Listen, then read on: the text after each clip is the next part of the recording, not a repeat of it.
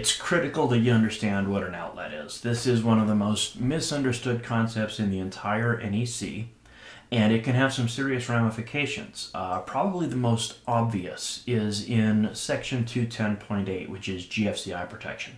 So in 210.8, subsection A talks about receptacles in dwellings. B talks about receptacles in other than dwellings.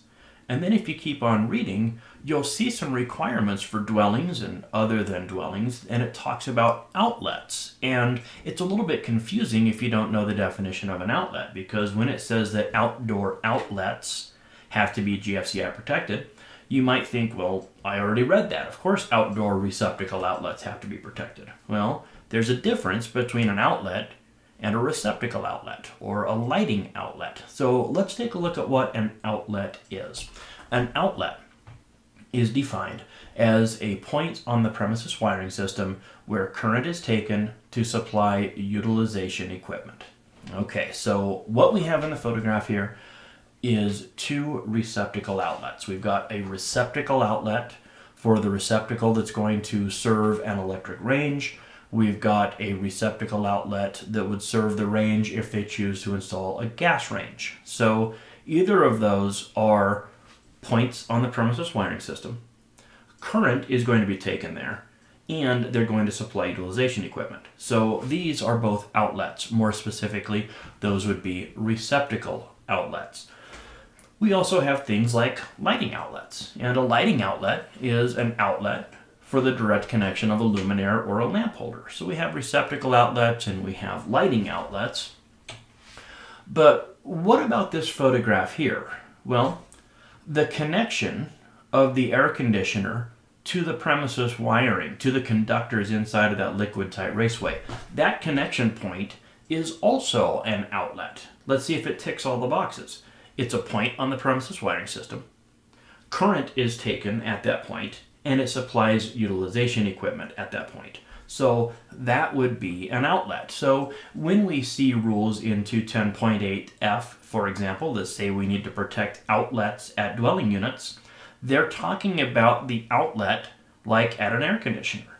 And that's why it's not just receptacle outlets, and that's why that section has an exception for lighting outlets, because all of these things are outlets, but the outlets that we're talking about in that section would be here at the point where it connects to the unit. Now, some people will argue that the disconnect itself is the outlet, and I don't agree with that.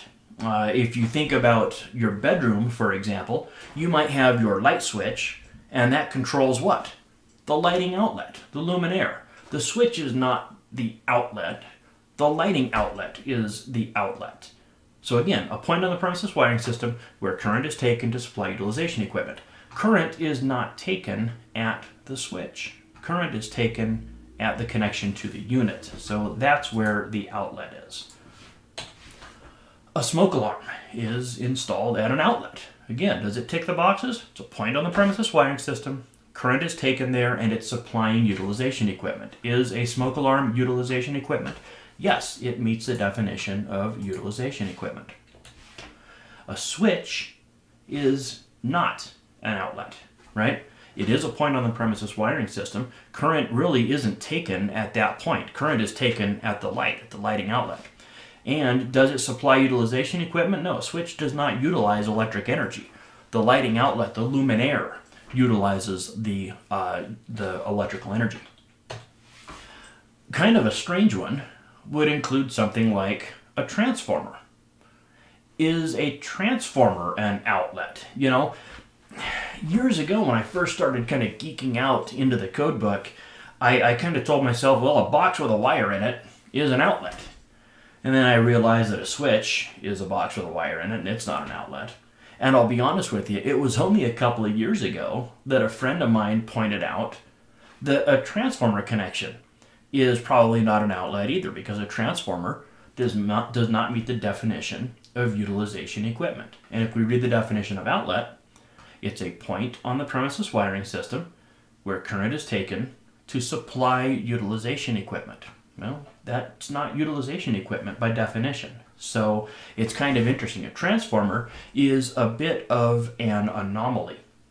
Because it's not utilization equipment, that means the conductors supplying it are not a branch circuit, because a branch circuit ends at the utilization equipment. This is not utilization equipment. So believe it or not, the conductor supplying a transformer and the conductors leaving a transformer are both considered a feeder circuit. So kind of a strange little example there.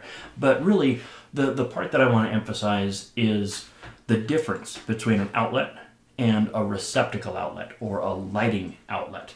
Receptacles are installed at outlet points. Luminaires are installed at outlet points. Hardwired utilization equipment is also installed at an outlet point. So your smoke alarm is installed at an outlet, your air conditioner is installed at an outlet, and certainly receptacles are installed at receptacle outlets. Be sure to like, follow, subscribe, and ring the bell.